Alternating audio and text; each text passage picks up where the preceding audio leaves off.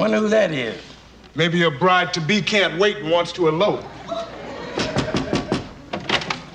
Oh, hi, Melvin. Hello, Lamont. Hello, Fred. You're home. Hello, Melvin. Have some sit down. Oh, yeah. What's the matter? I was worried about you, Fred. Lamont called me and said you weren't home, and I thought maybe you had an accident. Not yet, Melvin. In a few weeks. What?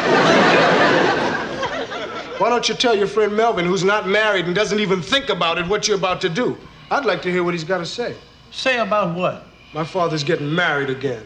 Congratulations. I think that's great. Stay out of this, Melvin. Hey, are you really going to do it, Fred? Yeah. Who's the lucky lady? Name is Donna Harris. She's a practical nurse. Oh, they nice. Yeah, they wear those soft white shoes and have cool hands. Yeah. And then if I need anything from the surgical supply store, she can get it from me at a discount. How romantic. I can see the two of y'all shopping for your honeymoon, buying rubber stockings and orthopedic shoes. Hey, but that's great, Fred. And when the time comes when you need a truss, she can get you a nice leather one. Yeah. Instead of the old elastic kind they give you down to the clinic. Yeah. And if you need something, let me know. You need anything, Melvin? I don't know. I'll feel around and see. Hey, Fred, are you going to live here? No, I think I'm going to move and sell the place, but not right away. I want to give Lamont enough time to find somewhere to live. Oh, so now I'm getting kicked out, huh? After I worked for you all these years, now I'm getting thrown out of the door. That ain't right, Fred. Lamont's been a good boy. Now you're going to throw him out. Keep out of this, Melvin. Now, listen, son. You want to live here with us? With us?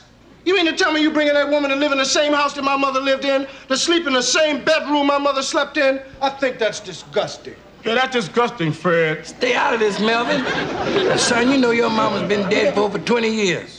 Yeah, and your mother been dead for over 20 years. Stay out of this, Melvin. All I know is that you forgot about her. Well, I didn't, and I'm not going to let you smear her memory. Smear her memory? I never did nothing to smear your mother's memory.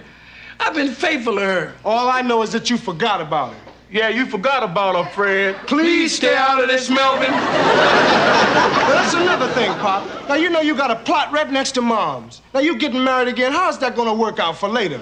Well, I can get a plot from a new wife, and then when I go, you can just drop me between them.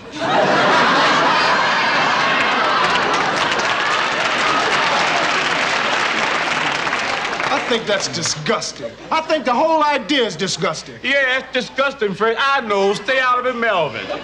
Well, I'm going down to the diner, but I want you to know right now that I think the idea of you getting married again at your age is ridiculous.